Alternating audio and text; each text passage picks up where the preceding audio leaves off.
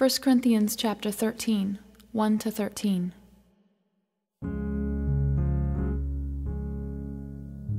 Though I speak with the tongues of men and of angels, and have not charity, I am become as sounding brass or a tinkling cymbal. And though I have the gift of prophecy, and understand all mysteries and all knowledge, and though I have all faith so that I could remove mountains, and have not charity, I am nothing.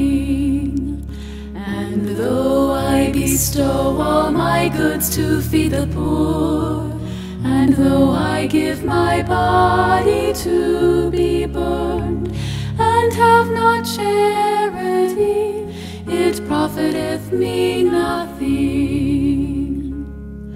Charity suffereth long and is kind. Charity envieth not.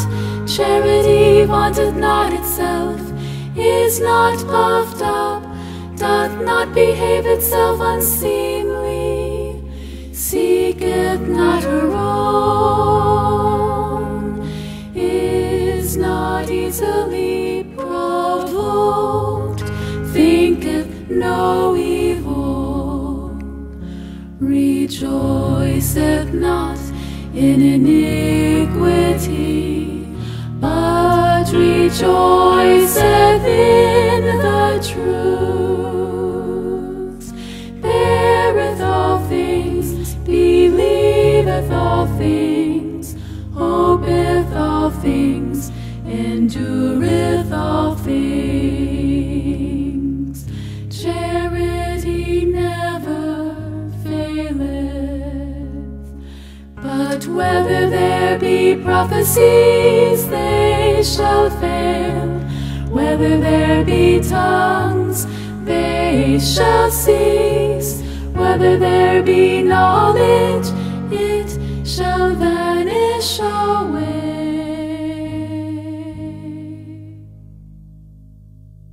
For we know in part, and we prophesy in part. But when that which is perfect is come, then that which is in part shall be done away. When I was a child, I spake as a child, I understood as a child, I thought as a child. But when I became a man, I put